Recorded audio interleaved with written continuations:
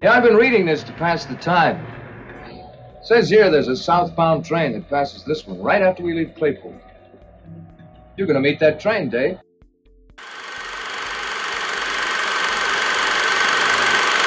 Hello to all the classic people that are returning. I'm glad you're back. I want to welcome any new visitors. As a technical note, references and citations are listed for each show on the site at classicmovierev.com. Today on Classic Movie Review, we are taking on the film noir The Price of Fear 1956. The Price of Fear 1956 is rated a very low 6.3 on imdb.com. It is much worse on RottenTomatoes.com, where it has neither a tomato meter score nor an audience rating. I did not locate a review from the time of release.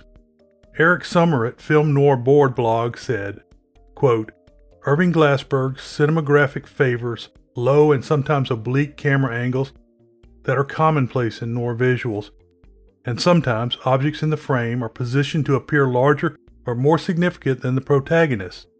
The good woman, Nina Ferrenti, Giascalia, is distinguished visually from the evil woman, Warren, by the differences in necklines. Wooden performances by the two leads detract from an otherwise enjoyable, well-paced film. Unquote. I didn't feel too bad about their acting skills. Oberon, Barker, Scalia were a joy to watch. This movie has some surprising turns. The entire premise was original. And finally, the femme fatale for this movie deserves an honorable mention on my list of great femme fatales of film noir. Actors. Right, and I'm a Shakespearean actor. We have a few returning actors for this movie. First, as a great femme fatale is Merle Oberon in the role of Jessica Warren. Oberon was first covered in the Southern Gothic film noir Dark Waters 1944. Cicely Reyes Giascala played Nina Ferrenti, the daughter of a hit-and-run victim. Scalia was first covered in the film noir The Garment Jungle 1957. Warren Stevens played the heavy Eddie Adair. Stevens was first covered in the great sci-fi movie Forbidden Planet 1956. Bing Russell, the father of Kurt Russell, played the uncredited role of Maxie. Russell was first covered in the campy Billy the Kid vs. Dracula 1966. Lex Barker played legitimate dog track owner Dave Barrett. Barker was born in Rye, New York in 1919. His family was very wealthy and the house was packed with staff. Barker graduated from the Phillips Exeter Academy. He then attended Princeton but left to join a stock acting company. He also appeared for a short period on Broadway in 1938. Barker was offered a film contract, but because he was underage, he failed to get the approval of his family. He worked labor jobs for a time before joining the U.S. Army in 1941, well before the U.S. was involved in World War II. During the war years, Barker rose to the rank of major. He was injured during fighting in Italy or Sicily. After his recovery and discharge from the Army, Barker traveled to Hollywood, quickly obtaining a small role in Dollface 1945.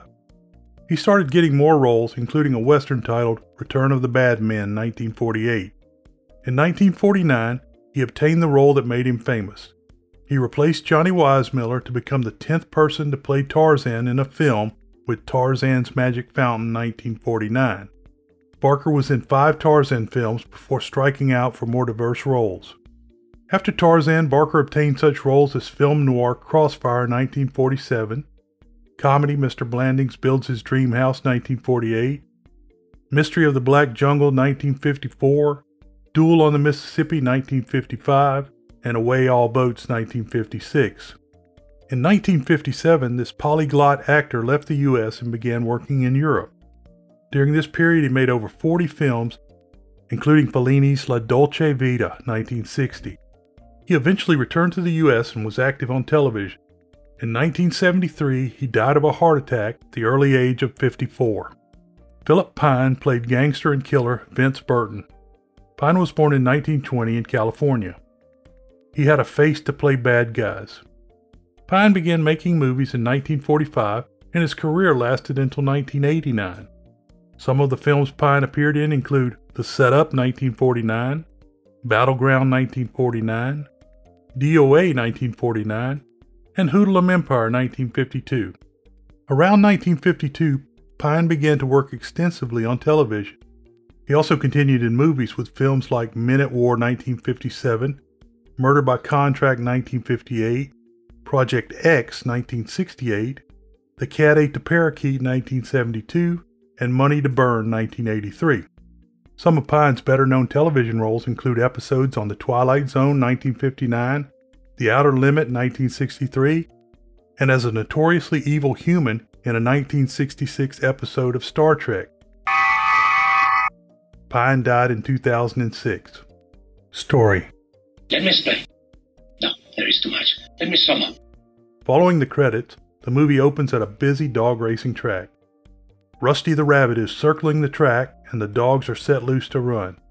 The narration begins that the dog track has nothing to do with the story, but is that gangsters are trying to control the business. Vince Burton, Philip Pine, tears up his tickets when his dog loses the race. Vincent walks into the secured area where the dogs are weighed and inspected.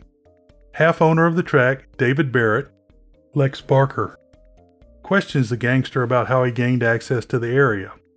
Vince says that Barrett's partner sold out to Burton's boss, Frankie Adair, Warren Stevens. Barrett is shocked by the news and goes to see Adair. At the Domino Club, Courtney, Frank Wilcox, is helping Jessica Warren, Merle Oberon, into her car. She seems a little wobbly from celebrating. Jessica is weaving across the lanes and singing to the radio. Adair is having dinner with a woman when Barrett arrives. Barrett is not very friendly to Adair as he examines the sales contract. Black Angus. Raise them on my ranch. Best steaks in town. And when I operate a place, everything is the best. You'll find that out, Dave. Not if I can help it. Oh, Dave, we're business partners now. You say so. I got a paper in here. Proves it. Signed by your former associate. How'd you get Lou to sell out? I think I pressured him. I didn't need to pressure him. He offered me a deal. Don't believe me, ask Lou. Barrett says he will not let Adair into the business. Adair offers to buy him out. Barrett implies that there'll be trouble with the commissioners. On the way out, Barrett runs into his old partner, Lou Belden, Tim Sullivan. Lou says they broke 3 of his ribs and forced him to sell. Barrett says loudly that he will kill Lou if he ever sees him again. Jessica is singing along in her car until she runs down an old man who was walking his dog. She gets out, and the man is still moving, but she flees in her car. The man's good dog waits by him in the street. Barrett is riding in a taxi. He confirms to the driver, Johnny McNabb, Stafford rep, that he is being followed. Barrett has to pay the driver extra to slow down enough so he can get out. Barrett runs down the street while McNabb uses his taxi to block the other car. The driver of the tail car is Vince. Jessica calls the operator and asks for the police. Barrett runs around the corner and steals her car. Jessica tells the police that her car was stolen. Back in the restaurant, Adair is pouring booze into Lou. Vince lets Adair know what happened. He asks if Vince knows the cabbie McNabb. Adair says he will take Lou home so Barrett doesn't find him. Outside, Adair stalls until one of his men in a car drive by and shoot Lou.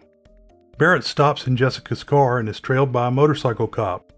Detective Police Sergeant Pete Carroll, Charles Drake, comes in to see Lieutenant Jim Walsh, Dan Riss. Walsh has released a story in the paper saying Barrett is wanted for the murder of Lou. Carroll says Barrett didn't kill Lou. Carroll and Barrett are old friends. Walsh brings in a pawn shop owner who says Barrett bought a shotgun from him on the day before the murder. Carroll punches holes in the man's story. Walsh gets a call that Barrett has been picked up for an auto theft charge. On the way down, a lab tech tells Carroll that Barrett is responsible for the hit and run on the dog walker. The time of the hit and run was 12:31 a.m. Jessica comes into the police station about her car. Carroll finds Barrett and says he is in big trouble. Get some pretty girls in your Bastille, Pete. Look, I didn't steal that car. Let's forget about the car for a minute. Talk about Lou Belden. Why? Because I gotta find out who killed him, that's why. Lou killed? When? About 2 hours after you threatened to kill him. Carroll asks about who killed Lou. Barrett has no idea that Lou had been killed. The time of the hit and run gives Barrett an alibi for the time of the murder. Barrett is taken to be identified by Jessica and Nina Ferranti, Giascalia.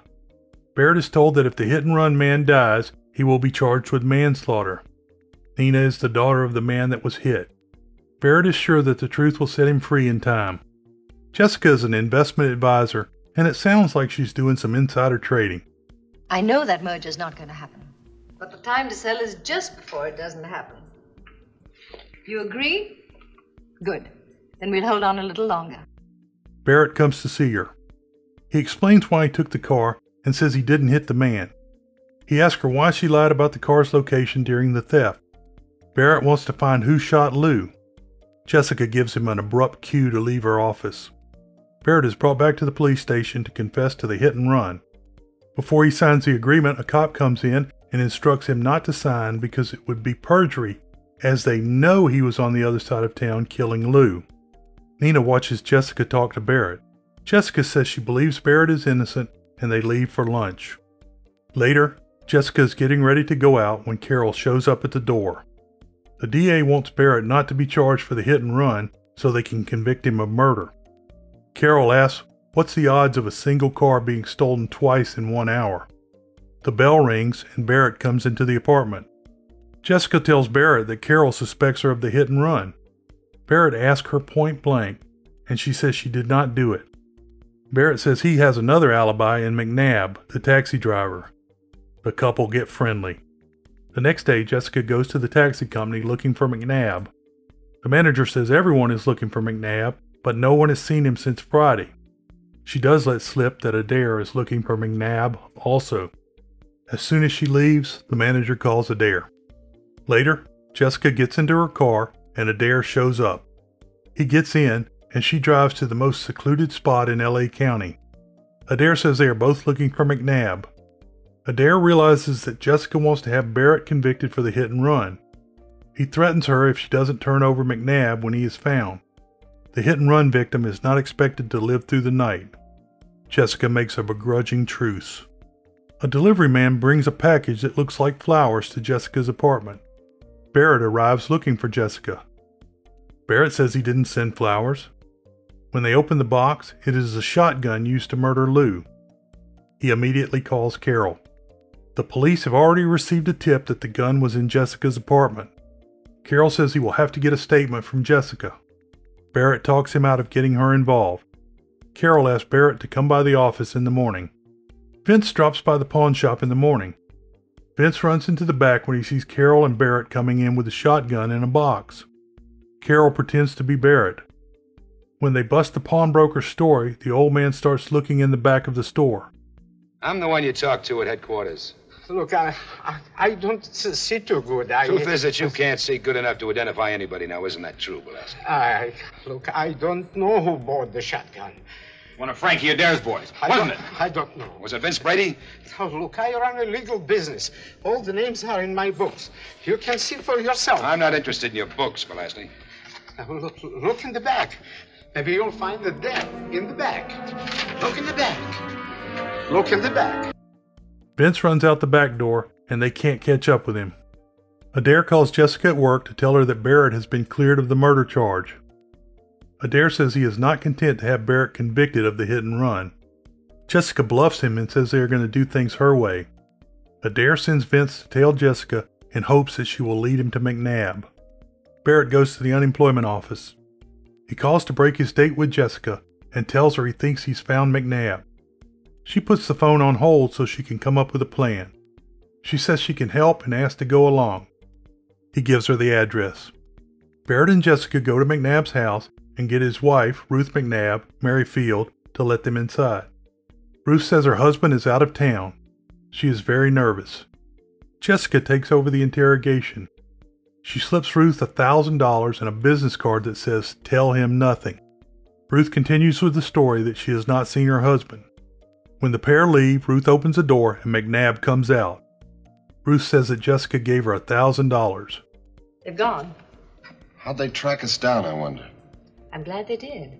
Why? How's $1,000 for a reason? $1,000? A woman shoves that in your pocket, she's got something to hide. When Barrett gets back to his apartment, Nina is waiting inside with news that her father has died from the hit and run. Barrett tries to defend himself, but Nina is not having any. She swears vengeance, then breaks down in tears. Barrett convinces her to sit and talk. Back at the McNabbs, the couple is discussing their options. Ruth clearly doesn't want her husband to get involved. Johnny wants to go out for a drink, but Ruth says she will go. From across the street, Vince sees Ruth leave. Nina is getting ready to leave when the phone rings. It's Johnny McNabb wanting to talk to Barrett. Too late, Vince comes inside. Adair goes to Jessica's apartment. He says someone stuck a knife in Barrett's alibi, meaning that Johnny McNabb had been killed. Adair says Jessica is on his team now, or she will have to explain her involvement. He tries to embrace her, and she gives him a hard slap before leaving. Later, Barrett arrives. They go into the bedroom so she can finish her makeup. When Barrett tells Jessica about the call, she slips and lets out that she knows about the murder. What's the matter, David? McNabb telephoned me this evening. McNabb? Yeah, McNabb. But I thought you... What? Nothing. I was surprised, that's all. How did you know McNabb was dead? How did you know? I found his body. It was still warm when I found it. Well, then Frankie Adair was behind it. How do you figure that? He was here tonight. Frankie? Yes. Barrett says he found Johnny McNabb's body. Jessica starts telling how Adair blackmailed her into helping. She spins quite a yarn about her innocence and the threats Adair made. The bell rings and it's Ruth. Ruth says Jessica is responsible for the death of her husband. Ruth tells about the money and the card that Jessica gave her. Ruth is determined to send Jessica to jail if she doesn't pay a large blackmail payment. Ruth leaves with the understanding that she will be paid. Barrett tries to get the truth out of Jessica. She says she was trying to protect Barrett from Adair. She says she loves him, the desperate act of a murderous femme fatale. He buys it and sits by the fire. She tries to pour Barrett a drink, but her hands are shaking. He calls her out on the hit and run. She admits that she saw Barrett steal the car. He says they have to go to the police. She is still singing the I love you story. Jessica wants him to forget and stay the night. Barrett agrees and they get all kissy-face.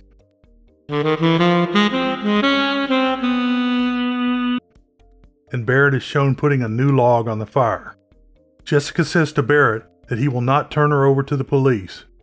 Barrett says no, she will turn herself in. He also says that no one loves a patsy and exits. She has until noon to turn herself in to the cops. Later that night, Barrett is hanging out at his place when Nina shows up with a BS story of why she came. She says she knows he's innocent and she wants to help. Jessica calls to ask if he has told anyone about the hit-and-run driver. Jessica begs for 1 or 2 days to flee the country, saying she has left a full confession. She gives the train and coach number. Before he leaves, Nina asks if he is in love with Jessica. Barrett goes to the train and unknown to him, Nina has followed. She phones Carol and says Barrett and Jessica are leaving on the train together. Carol can't make it to the station before the train leaves, but he says he can intercept it at the next town. On the train, Barrett tries to stop Jessica from running away. No dice. She gives him her confession to read. Barrett says Jessica won't need the confession because they are getting off at Clayport, which is where Detective Carroll is heading. Jessica agrees to surrender. Jessica and Barrett decide to head to the club car for a drink. At the door, she pauses for a moment and then says, "Never mind." Barrett opens the door and inside the baggage car, waiting for him with pointed guns, are Vince and Adair. Adair plans to throw Barrett into a southbound train past Clayport. Yeah, I've been reading this to pass the time. It says here there's a southbound train that passes this one right after we leave Claypool. You're going to meet that train, Dave. Jessica still tries to defend herself, saying she was just weak. Jessica asks to go to her compartment, but Adair makes her stay. When the train stops in Clayport, someone knocks on the door. Vince changes into a porter outfit and opens the door. He and the other porter load luggage. A dog in a cage starts barking. Barrett takes a chop at Adair's gun and gives him a good right. Vince throws a box and knocks Barrett back. Adair clunks Barrett on the head with a gun. Carol arrives just in time to jump on the moving train. Carol begins checking the cars with a conductor. Vince is waiting by the door to throw Barrett into the oncoming train. Carol finds Jessica's room. He asks about the club car, but the conductor says it's closed. A lady comes out and says she can hear her dog barking in the baggage car. The conductor, lady, and Carol go to the baggage car and ring the bell. The conductor's call is answered by Vince, and he is told that the dog is okay. The lady leaves, and the conductor tells Carol that that was not the right voice. Vince and Adair are getting ready to throw Barrett out onto the tracks when he kicks Adair and starts beating down Vince. Adair pulls his gun. Jessica rushes to help Barrett. Carol breaks in and shoots Adair. Barrett asks Jessica why she saved his life. She says she loves him and then jumps out in front of the southbound train. Carol arrests Vince. I'll be back with the conclusions and world-famous short summary. This film is hard to summarize. There aren't any stories or interesting side notes. I must say, it was a tight film noir with some gorgeous actors. The Femme Fatale character was amazing. I kept waiting for her redemption with lines like, I lied to you, betrayed your confidence, and now I'm falling in love with you. Too late. Now Scala is no bum, but Oberon was so beautiful, and Barker looked like he was Tarzan in street clothes. How could they not end up together? A couple of things surprised me. The first was the only redemption for the Femme Fatale was suicide, and she took that route in a somewhat gruesome manner. The second surprise is that the second female lead did not become the new girlfriend. World famous short summary. Having the body of Tarzan doesn't guarantee you will get the girl, but it's still the way to bet. Beware the Moors.